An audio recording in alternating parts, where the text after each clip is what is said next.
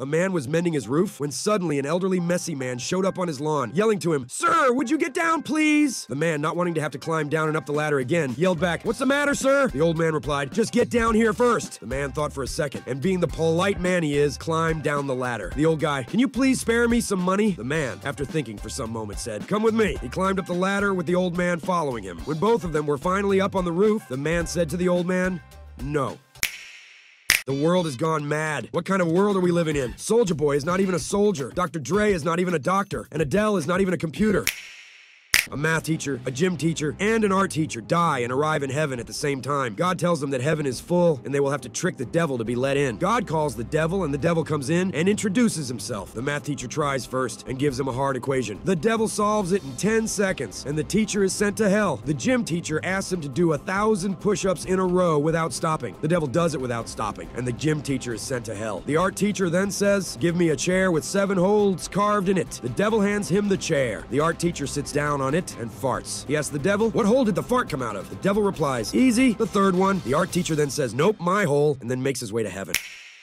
A teacher explained biology to her 3rd grade students. She said, "Human beings are the only animals that stutter." A little girl raised her hand saying, "I had a kitty cat that stuttered." The teacher, knowing how precious some of these stories could become, asked the girl to describe the incident. "Well," when she began, "I was in the backyard with my kitty when the Rottweiler that lives next door got a running start, and before we knew it, he jumped over the fence into our yard." The teacher exclaimed, "That must have been scary." The little girl said, "It sure was. My kitty raised her back, went shh, and before she could say shh, the Rottweiler ate her." A doctor and 2 lawyers are on a train ride. The doctor gets comfortable, takes off his shoes, and decides he is thirsty and is going to take a trip to the snack car. He asks the lawyers, "Hey, I'm going to go get a Coke. Do either of you want one?" One lawyer shakes his head. "No." The other lawyer says, "Sure, grab me one, thanks." So the doctor walks off to the snack car, and while he is gone, the lawyer that asked for the Coke says to the other lawyer, "Watch this," and spits a huge loogie into one of the doctor's shoes. The other lawyer finds this hilarious, and upon the doctor returning, decides that he now would like a Coke. He asks, "Hey doc, you know what Coke sounds? Nice. Could you grab me one too?" The doctor replies, "Of course!"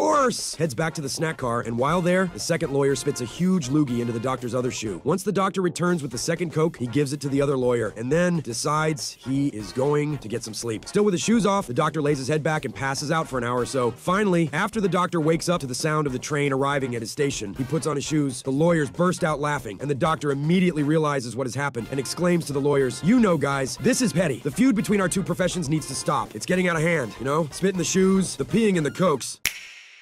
A woman has to go to Italy for a conference, so her husband drives her to the airport. "Thank you, honey," she says. "Is there anything I can bring back for you?" He laughs and says, "An Italian girl." When the conference is over, he meets her at the airport and asks, "How was the trip?" "Very good," she replies. "And what happened to my present?" he asks. Confused, she replies, "Which present?" "The one I asked for. The Italian girl," he answers. With a sly grin, she replies, "Oh, that. I did what I could, but we'll just have to wait 9 months to see if it's a girl."